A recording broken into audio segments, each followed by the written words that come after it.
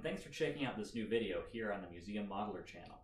Today, I'm going to be looking at 1/700 scale Photoetch railing for ships, specifically how to cut, form, attach, and paint it. Okay, so before I begin, I want to go over a quick description of the types of tools that I'll be using during this tutorial. First off, you're going to, of course, need Photoetch. This is a Gold Medal Models 1/700 scale miscellaneous ship fittings set that I'll be using. You're also going to need to get your plastic ready. In this case, I have a spare piece from a 1/700 scale USS San Diego kit from Dragon I'll be using because it has a number of different shapes, both simple and complex. It's a good demo piece.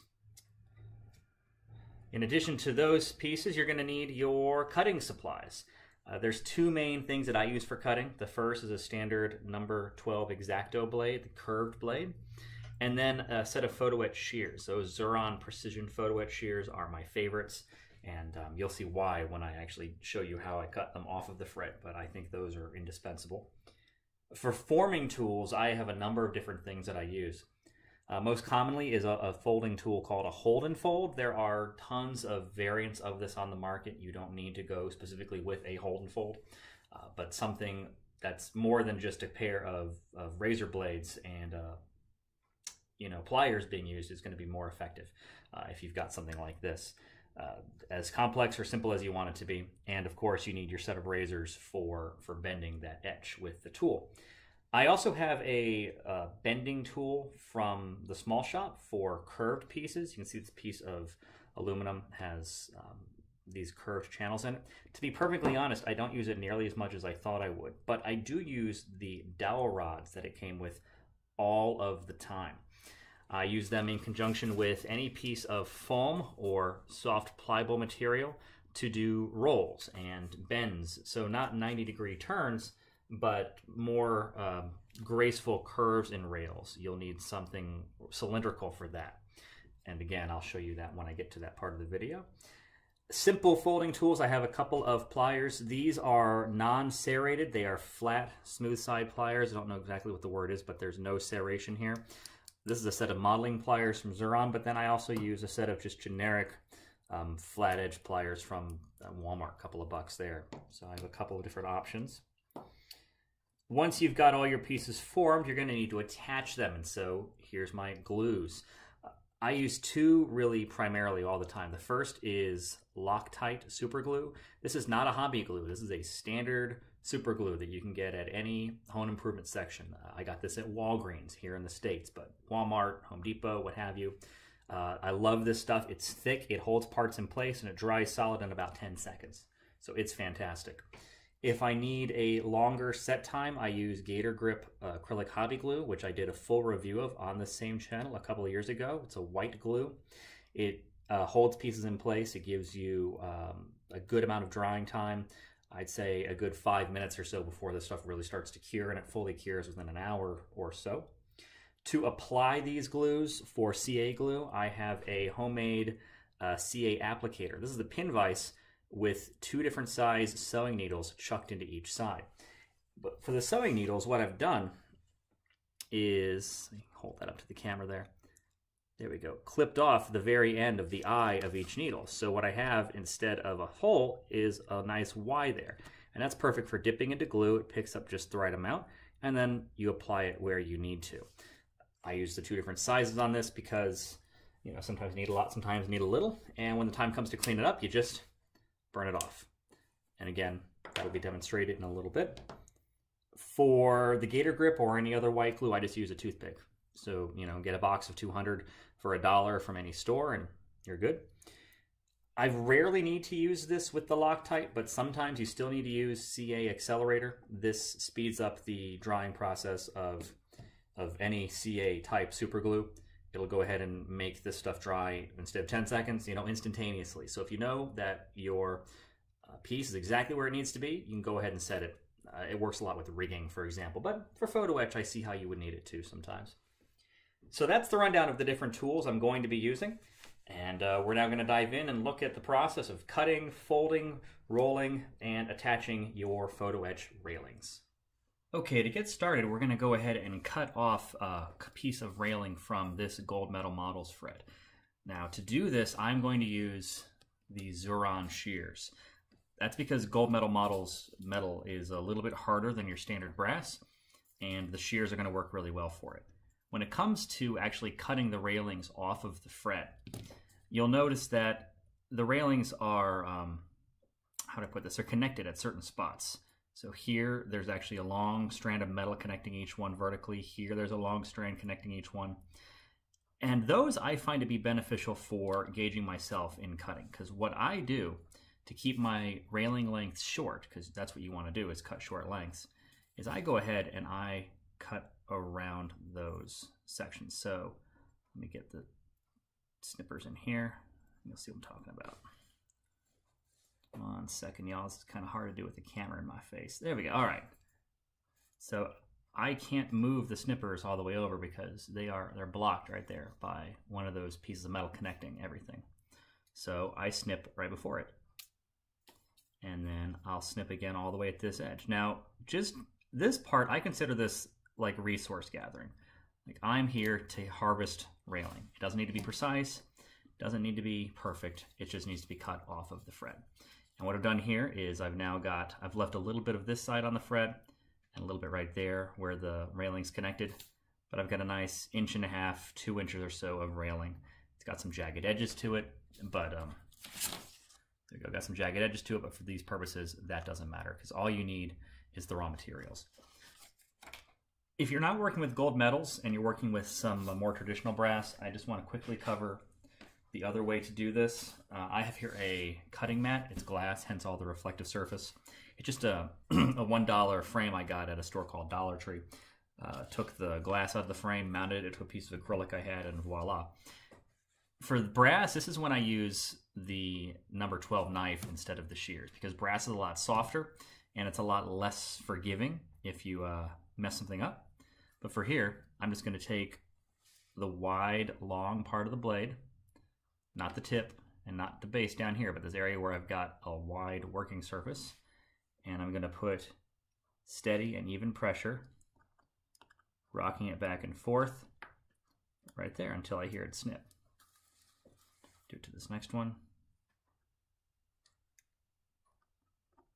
And voila. So you can see that cut right off. If the edges are jagged, so if I didn't get this exactly right along the frets, that's where I use the shears. There it is. And that's where I will, again, see there how there's a little bit of a burr? And I'll take these shears and I will trim it up right along the edge. Let's be really precise with it. And if you cut a little bit too much, as I did there, because I'm sitting at a really unworkable angle, just trim the next section to the next stanchion. That was better. There you go. All right, but for this, like I said, we're using the brass, the gold metal models. So let's get this out of the way and move on to the plastic that we're using.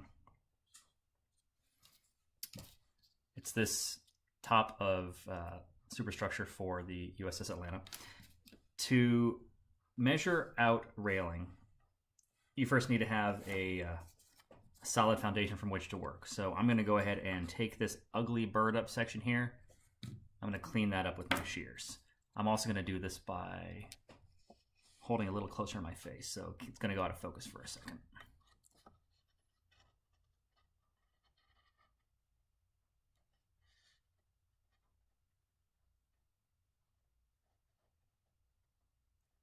Okay. Hold on.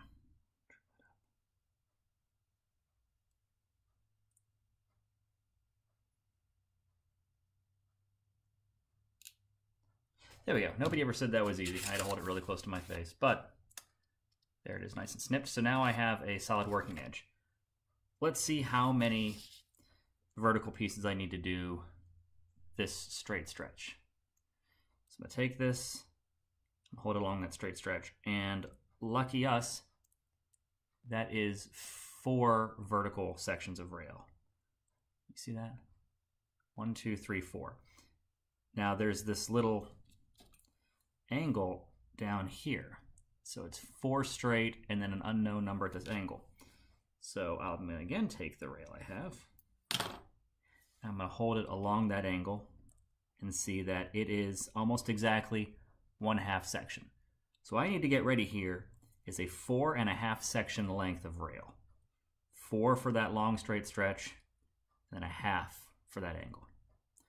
So let me go ahead and cut that. And again, I'll do this probably a little bit off camera. Let's see.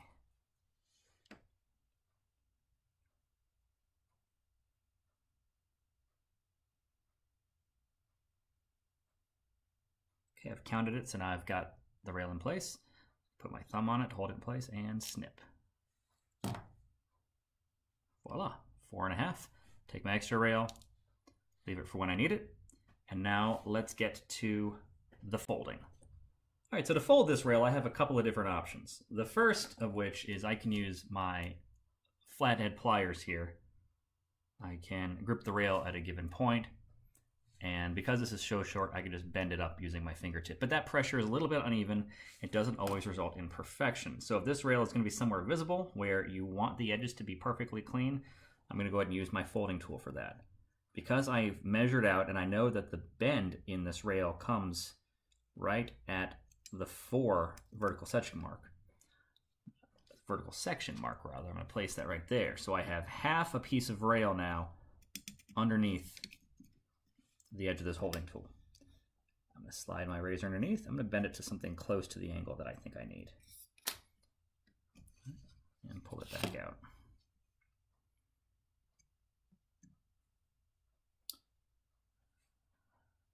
All right, you see that?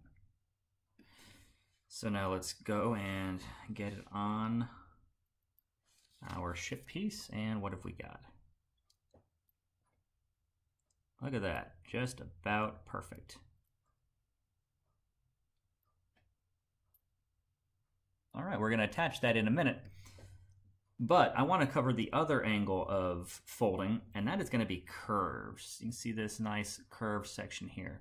When I first started doing Photoetch, I didn't know what I was doing, and I was tempted to do one long straight piece that started here, worked down this angle, went down this long straight, did this huge 90-degree jog, and then kept on going to, say, this midpoint. And let me tell you, that was the worst idea I ever had. Your rails get so long, they become untenable, that when you're working with something down here, you're going to make something down here no longer be straight or be the angle it needs to be, and your whole thing is just going to cause you a headache. So that's why you want to work in sections, easy sections at a time. I find that it's best to do curves as their own separate thing. So the way I would do this would be straight here, including that little angle because that's a simple bend. So angle, that would be one piece of rail. This curve out is a second piece of rail. This straight is a third piece of rail.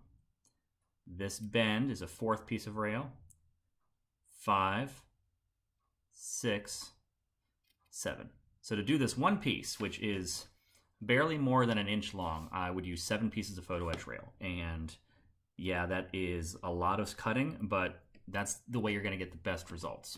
Because let's say everything is perfect up to here, and then this bend goes all cattywampus, and you try to fix it and you screw something else up, you're just going to hate yourself. Nobody wants that. So 7 pieces it is.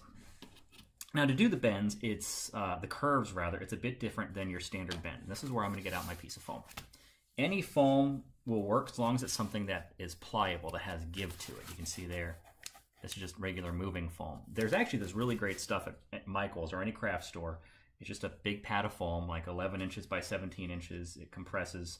I think it's the stuff that you use to make kids' crafts out of. I love the stuff. I'm just out of it.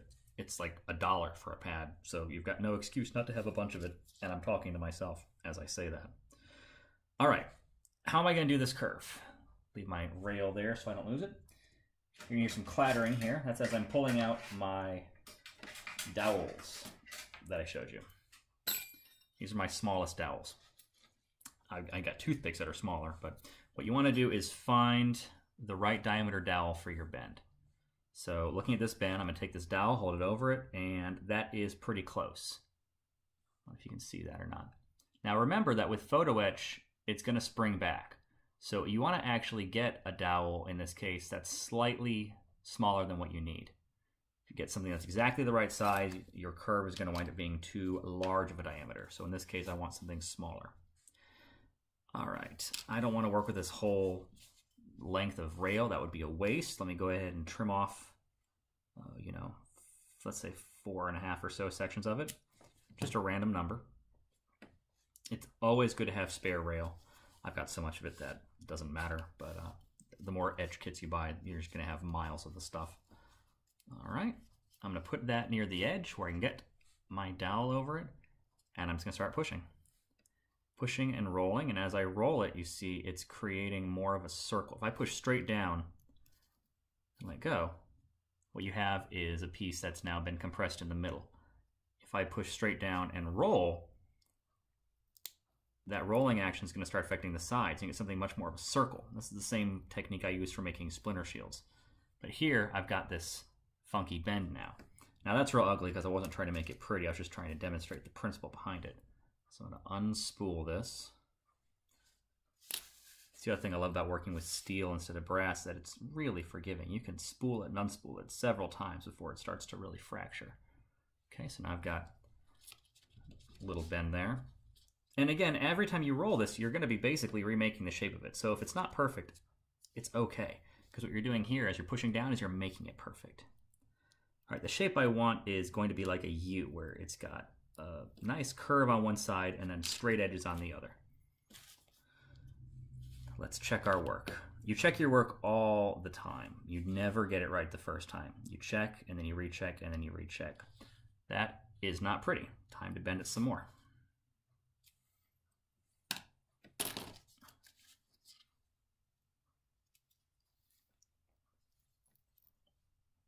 Lots of pressure.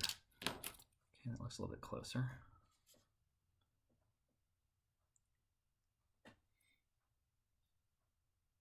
Okay, so the bend angle is just about right, but it's not straight. See how it's 90-degree turn and then suddenly curve and then back to being perpendicular to the main flow of the deck. So I need the edges now to be perpendicular. So let me get out my tweezers. And I'm going to clamp this in place like so. Try to get to where you can see that. And I'm just going to start bending it by hand, oh so gently. And this is really where it's all feel. There's no way I can describe it better than that. This is just a matter of knowing when to stop.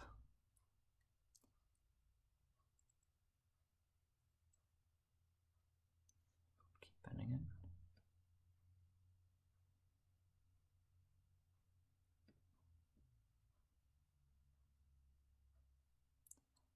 All right, that's pretty close. Let's take a look.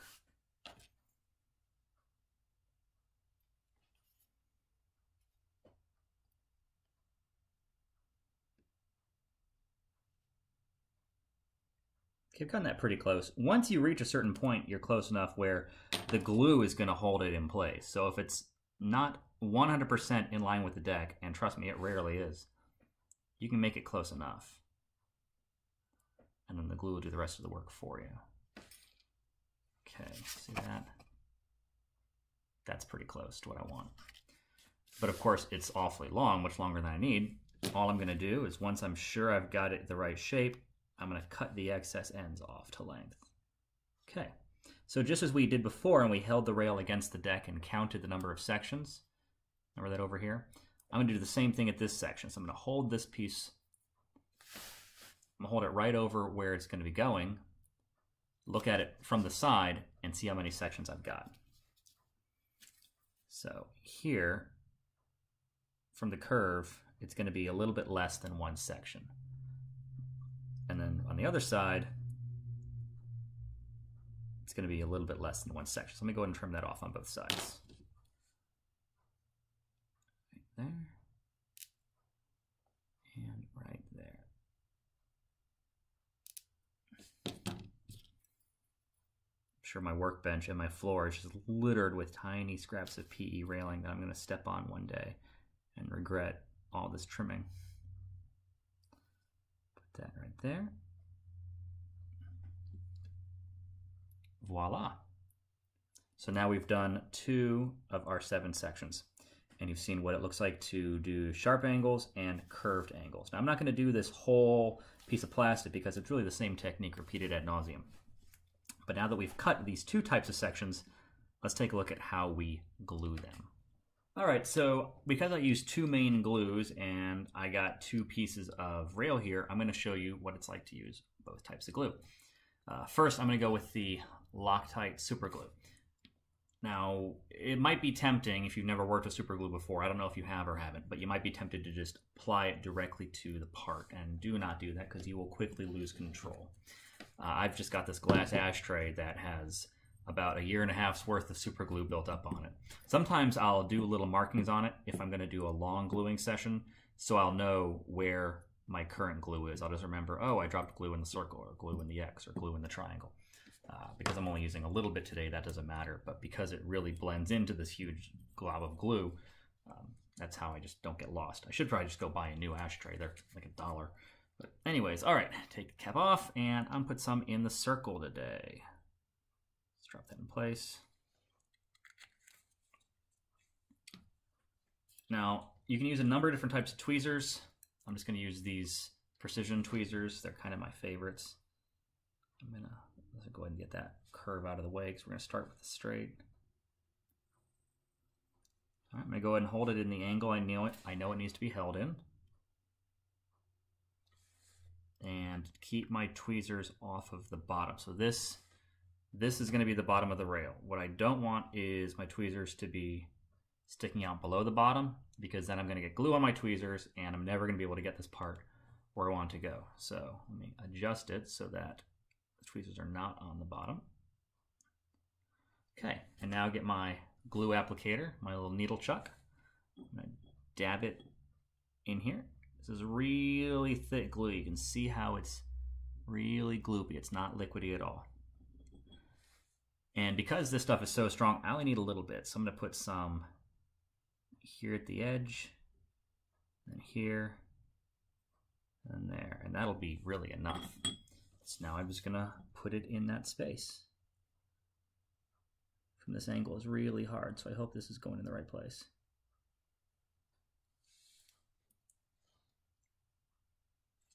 Oh, look at that, it did. So, voila, rails.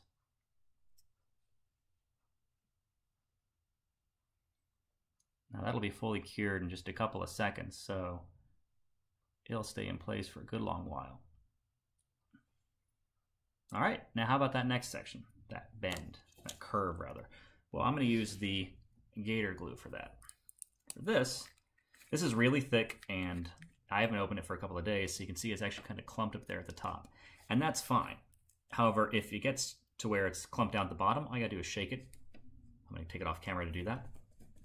Shake it up a little bit, and it'll all go right back to the top. Okay, let me get a toothpick here, and go ahead and also get my piece in my tweezers. Same rule applies about the tweezers not extending to the bottom. You wanna keep them, there you go. And hold it in a way where it will not be awkward for you to place it on the finished piece.